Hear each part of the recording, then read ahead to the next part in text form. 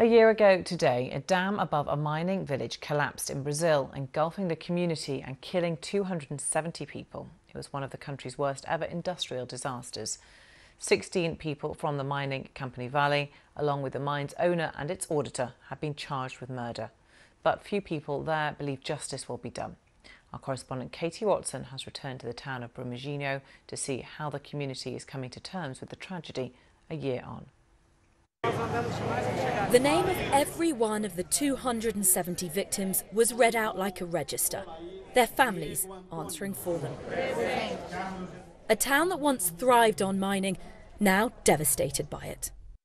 When the dam broke last year, the toxic sludge that came crashing down the valley destroyed everything in its wake. Houses, hotels, farmland and forests. And this is what's left behind. 10 million cubic metres of mud that needs to be cleaned up. Firefighters are still looking for 11 people who are missing.